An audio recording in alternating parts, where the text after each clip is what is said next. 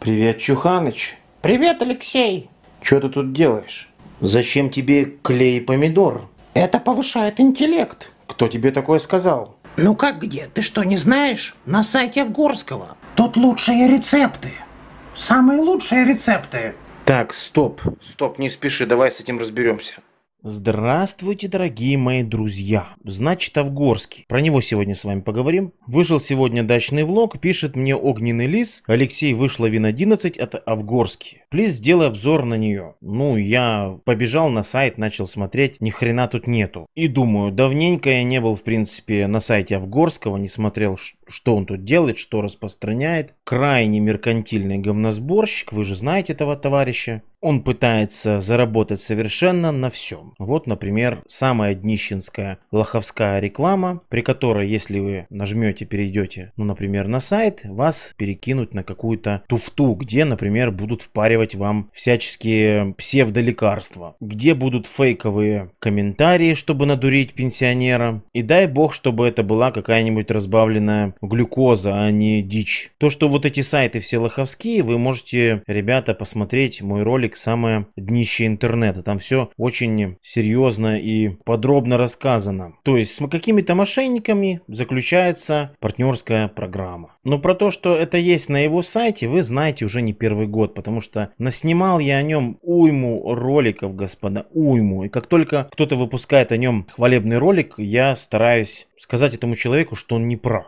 Правда, бывает всякое там отбитое исключение, с которым лучше вообще даже не общаться. Но реклама, это понятно, на ней можно заработать, да? На чем еще может заработать у нас господин Овгорский? Естественно, на сборках, где открывается браузер и сразу же запускается сайт. То есть хомяки автоматом смотрят рекламу. Это мы давно уже проходили. Далее господин Овгорский распространяет софт, заливая его на файлопомойки типа турбобита. Это явление еще с нулевых годов, когда вы заливали на файлопомойку любой какой-нибудь файл. Для того, чтобы кто-нибудь другой его выкачал, ему приходилось или скачивать очень долго, или же заплатить. Кто-то вспомнит еще старый добрый депозит файл. То есть смотрите, если вам скачивать 9 мегабайт надо целых почти 6 минут, и при этом каждый файл вы можете скачать раз в 60 минут, то если вы сюда заплатите, вы скачаете за 3 секунды. И при этом, естественно, у господина Овгорского партнерская программа присутствует, и за это он получает деньги.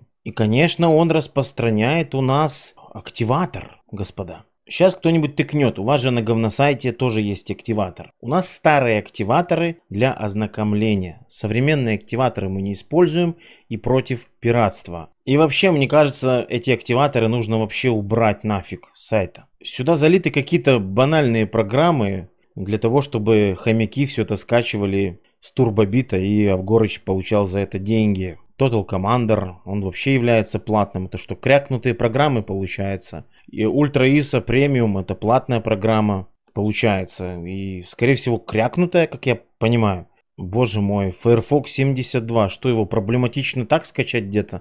Chrome 88, Skype 8, Download Master, ужас какой-то, AIDA 64, AIM 470, Winamp 5.66.6. Так, блин. 5.8, она же как раз более адаптированная под новые шиндусы. Кому нужен вот такой вот старый Winamp? Да он у себя на сайте, блин, распространяет через турбобит Avast, Node, при том, что это репак, господа, с встроенным кейгеном. Это, блин, лютое пиратство, ребята, я просто в шоке. Кашперский, фри, ну его и так можно сказать, WinRAR. И самое жесткое, ребята, он распространяет драйвер Pack Solution. Драйвер нахрен Pack Solution. По этому делу я выпустил 2 ролика. Это лютая, господа, жестянка просто. 17-я версия.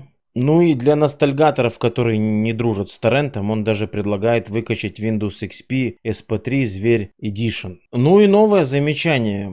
Я начал вводить Овгорский и увидел, что показано майнер. То есть по данному запросу в интернете много тем, понимаете? Нажимаем сюда, тут, конечно же, мои ролики, и начинаем разбираться. Что в сборке господина Овгорского был обнаружен странный процесс. Это еще, от 18 года, и это я пропустил, ребят. Что мы видим? Овгорский URL. Вау, полегче. Как я понял, это тот самый скрипт для того, чтобы автоматически запускалась именно страничка с сайтом Овгорского. И, судя по всему, там действительно нашли какой-то, господа, майнер.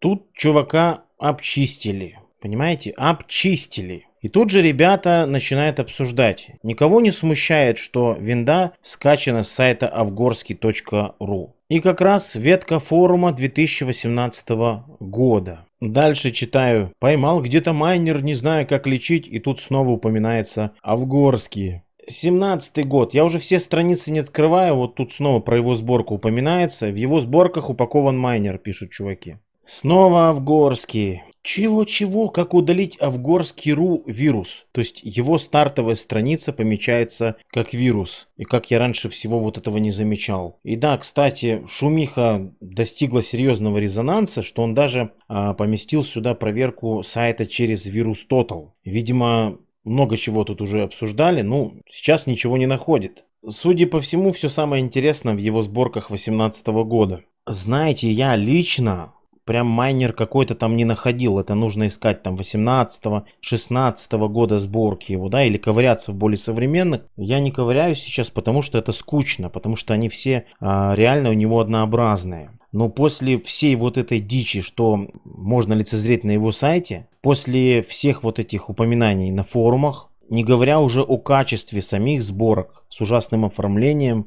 количеством хлама в системе, кто эти люди, которые этим пользуются? Понимаете, 580 дизов кто-то же нахерачил сюда. Ролики про Овгорского вернутся. Я с большим вдохновением жду его сборку, основанную на Windows 11. Мне страшно представить, что там будет, поэтому скоро с ним встретимся снова. Скажу, что это люто жадный человек. И ему пофиг, что я и другие про него снимают. В первую очередь подобные ролики рассчитаны на публику, на людей, которые могут в данную ловушку попасть. Поэтому мы пытаемся помочь людям пересесть на чистую систему. Пытаемся подсказать более легкие пути активации, чтобы это было не затратно для человека. Мы не требуем взамен никаких денег. Софт заливается только на бесплатные файловые хранилища. Мы стараемся максимально исключить пиратство. Поэтому я всех жду в моей группе. Это, наверное, не только моя группа, это уже общественное явление. Это самая старая группа про операционные системы, которая сейчас жива.